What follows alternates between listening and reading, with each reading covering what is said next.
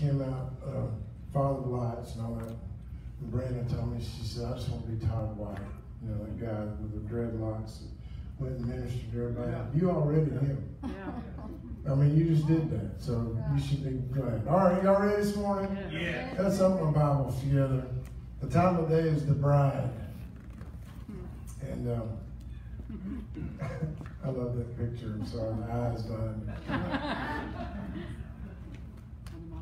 I'm going to tell you a story this morning. I'm going somewhere with it. I want you to try to stay with me. And Genesis 1:26, when we find the creation story, so then God said, let us make man in our image, according to our likeness, and let them have dominion. So when God made man, he made him to look like him. He made him to be like him. In other words, who do you think Adam looked like? He looked like Jesus. Yep. If you stood them up next to each other, they probably were identical. Okay? But that's here or there. Next page.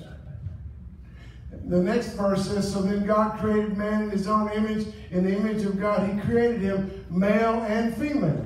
Now, I don't want to get into an anatomical, debate with you about this. I'm just trying to tell you that when God made man, he made every man that will ever be was in Adam. Amen. So he made him male and female. In other words, that Adam could have procreated by himself. Now, I don't want to get somebody's eyebrows to, get a cramp on that one, but I'm just trying to tell you that then he brought all the animals by Adam and he named them all, and he couldn't find it because he was lonely.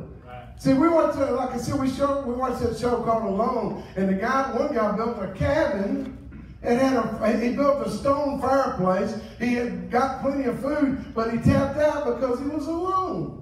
Because it wasn't the physical things that drove him out. He couldn't stand being by himself. And so God saw that his man was lonely, even though he was self-sufficient in and of himself. So he caused this great sleep to come upon him. And when Adam took that nap, boy, when he woke up from that one, everything was different. Next page. Wow. Yes, amen. Now, I'm going to make a point here before it said that when he created man, he blessed him and said, be fruitful and multiply, fill the earth, subdue it, and have dominion. Why would he have to subdue or have dominion? There wasn't even a devil yet.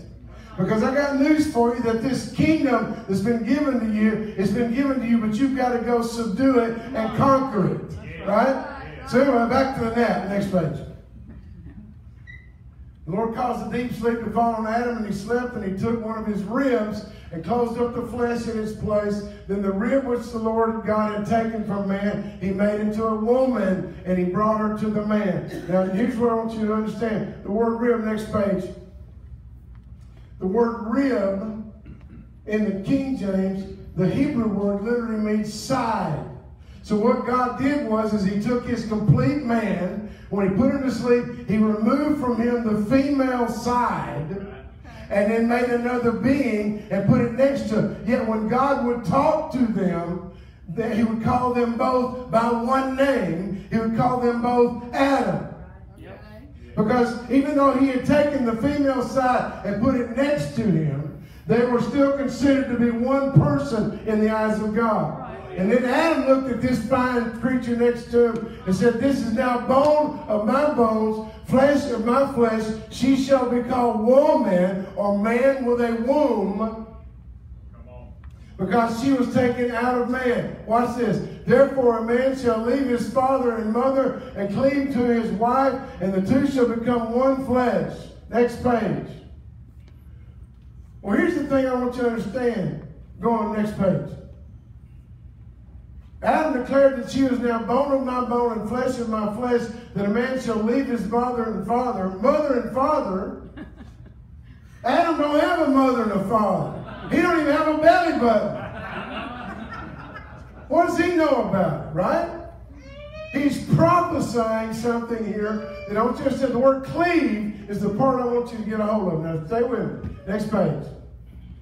Cleave means watch this, when two different materials violently collide, producing a single new material. That's what it means to cleave. The idea that we have in America about marriage is like trying on shoes. Yeah.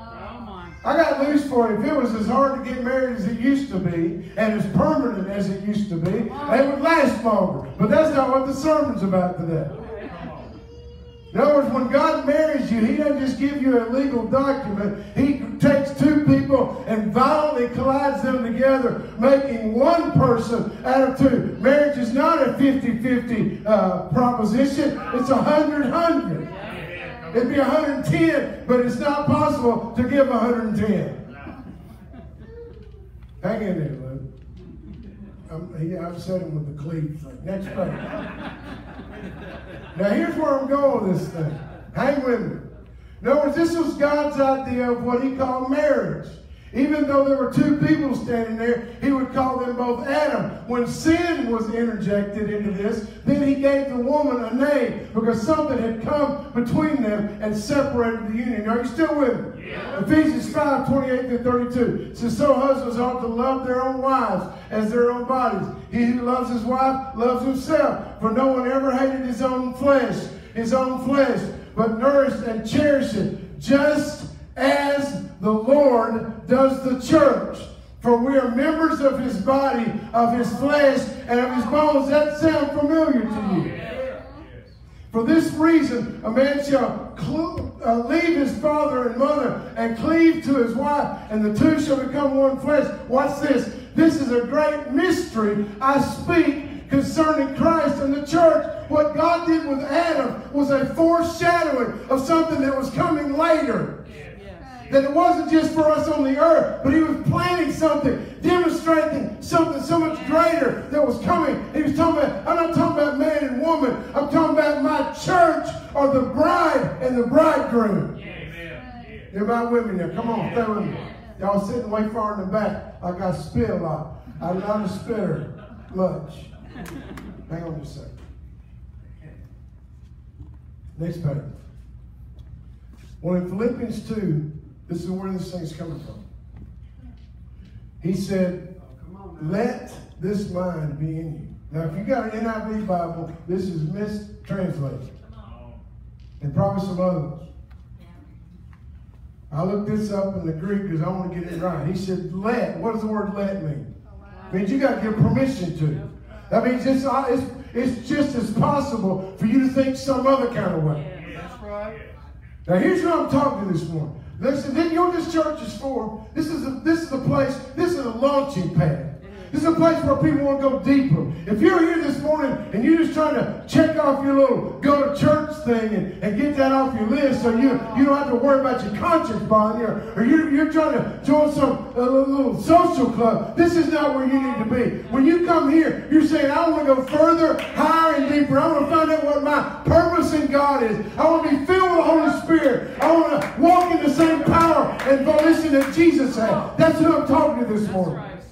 And he's saying to us, and Paul was writing to the church at Philippi, let this mind, let this type thinking be in you that was in Jesus. Watch this. Who being in the form of God, who did God make us in the image of, right? Did not consider robbery or cheating to be, oh, come on, man, equal with God. Did I say you were God? No. Lord, go look in the mirror. I didn't say that, but I'm going to tell you what Jesus is saying about you this morning. He's saying you're equal with me. If you'll embrace this, I already paid the price. I already set it up. You can't earn it. You can't do it. But I made this to where you can now walk with me. In other words, I've made you into Adam again. I've made you another creation that wasn't here when the ark landed. You're not a human. You don't belong to the earth. You're a kingdom man. You don't belong here. You belong there. When you walk in the Spirit, you look just like Jesus. And until you identify yourself, the devil can't tell the difference. Oh, y'all can get that. Let this mind be in you that was in Jesus, who was in the form of God, did not think he was cheating by saying the words, I am equal with God. How many of you stand up in front of the mirror and say, I am equal with God? Boy, I bet if you started your day off like that, things wouldn't affect you like it does now. Next page. Now watch this. Therefore. How you get the therefore? Ken, you got to see what the therefore is there for. In other words, if you don't fulfill the first part of this, you're not qualified for the next part. If you don't think if you have come to the place where you just decided, I'm going to quit sinning and falling around and farting around like everybody else, I'm going to live a life that gives honor to God. I'm not going to see how close to hell I can get and still make it to heaven. I'm not going to see how much sin I can still live with and go to church on Sunday without it bothering me. I've decided to lay my life down before Him and say, you're going to live through me and in me. And just like Brianna said, I want to go and I want to make a difference in the lives of the people that I impact. Because I got news for you, Brianna. If you can feel the devil when you walk on that street, the devil can feel you. Amen. Woo! That's right. That's right. That's what I want. I want to walk in the room and the climate change. Yes. Therefore, God has highly exalted Him and given Him the name which is above every other name. Now watch this just for a second. Next page. See, I met this woman 34 years ago.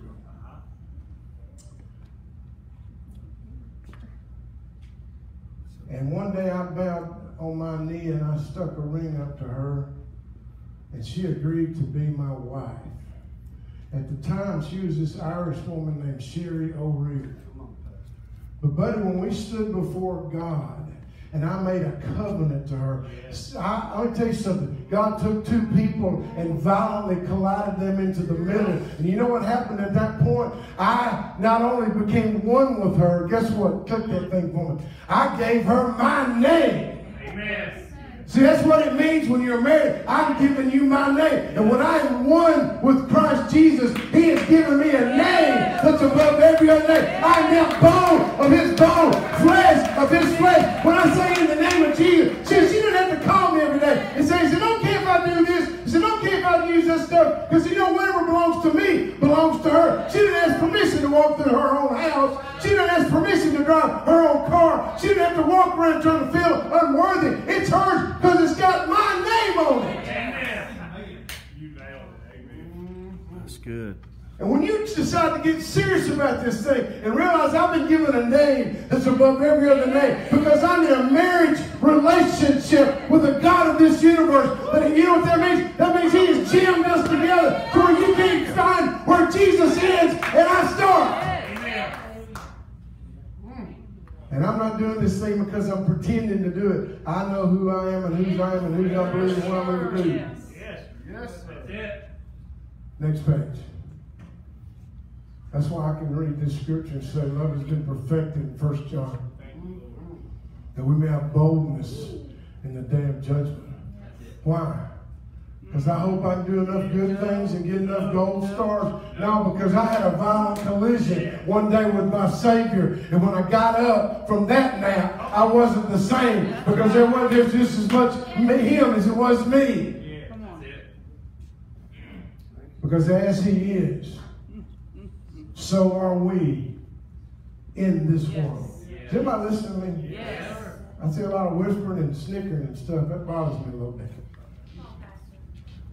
This is life-saving and life-changing this morning if you'll decide to quit letting the world change you and you become a world changer. As He is, so are we in this world. How is Jesus this morning? Where is Jesus this morning?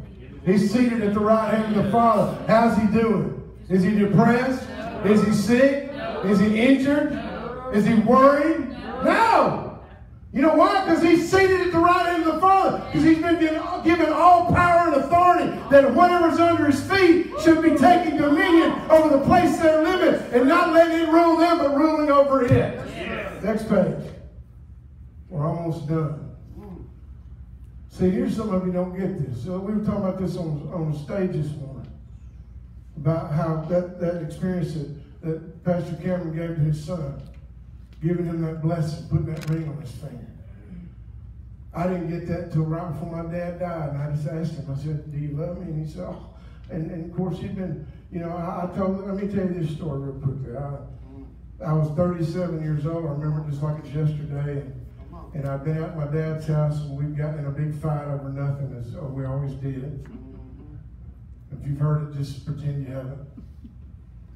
I'm driving home, and I'm crying and upset, and just because it just always goes this way.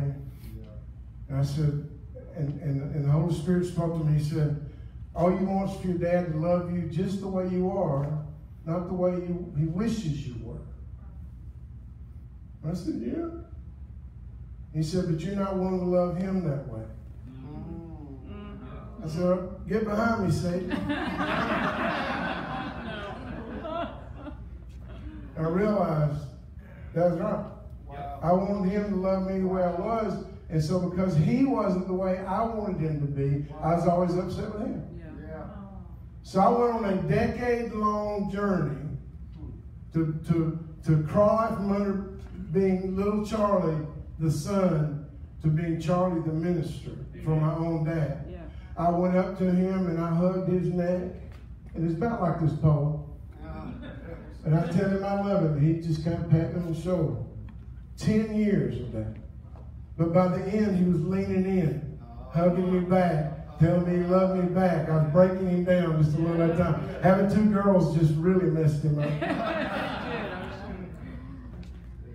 And by the end of his life, the last week he lived, he probably told me 50 times that he loved me without any instigation on my part. But that blessing, that feeling of affirmation, everybody has to have it. And if you don't get it from your parents, you've got to get it from God. In fact, you're supposed to get it from God anyway. And so here's what I want you to know about you in case you didn't know. If you're having a bad day, read Romans chapter 8. He said, for whom he foreknew, he predestined. Now hold on. Can you go forward one scripture, one slide, and I'll come back. I want to go again to the picture. I want to talk to you about predestination. I believe in predestination. In the sense that I know that the American Airlines Flight 1407 is predestined to leave Atlanta and land in Los Angeles. And if you want to go to Los Angeles, all you got to do is get on the plane. You are predestined to go to heaven. Everybody's predestined. But if you don't get on the plane, you're not going nowhere. So that's what predestination is that he's already foreordained some things about you that if you just get on the plane, they'll be true about you. Now, if you don't want to get on the plane, don't blame somebody else because your life sucks. Let's go back now. Well, he predestined to be conformed to the image of his son. He don't want you to be some sinner saved by grace. See, he don't want you to be the bottom hanging on by your fingernails. He's already made your place for you at the king's table. To be conformed to the image of his son, that you might be the firstborn among many brethren. Moreover, he predestined these, he also called them. And whom he called, he also justified. And whom he justified, these he also glorified. Wait a minute. I thought he said he wouldn't give his glory to another. That's right, because you're not another. Amen. You're bone of his bone and flesh of his flesh. You're married in a relationship with him to where 2 have been fused into one, where you can't find where one stops and the other begins. You're just as much Jesus as Jesus is Jesus. Amen. I don't know if anybody's getting this today. See, here's what he did with you. Before you even knew who you were, he went ahead and predestined for you to be his son, seated at the table with his other son. That he had already, while he was at it, he went ahead and called you, and he went ahead and justified you, and he went ahead and glorified you. And all this is true about you, waiting on you to answer his invitation to join him at the table. Next page. That's good, Pastor. Amen. That's why he said at the end of this, he said, I am persuaded that neither death, nor life, nor angels, nor principalities, nor powers, nor things present, nor things to come, nor a bad economy, or stock market crash, or diphtheria, or the plague, or nothing else, or any other created thing shall be able to separate us from the love of God which is in Christ Jesus our Lord. That if we ever get a hold of this concept of what this relationship means, that this would be the driving force in our life, that we could graduate from playing white trash and get on the track where we can live in the palace. But until we go there, we're not ever going to get out of this route, this little rut we're digging and going round and round the mountain. And I want to give you an invitation this morning for some people to get out of that rut, to get out of that continuous generational curse and come to a place to where everybody in my family had this wrong with it, but it ain't going to affect me. Everybody in my family was always in debt and poor and sick and impoverished and depressed and all this stuff. And I'm ready to get off that train. I'm ready to get on the plane that's going to land in the kingdom where I've been predestined to be a success. I've already been given a ring and a name that's that's above every other name. That's who I really am. Would you stand with me this morning? Yes, sweet Christ. Hallelujah.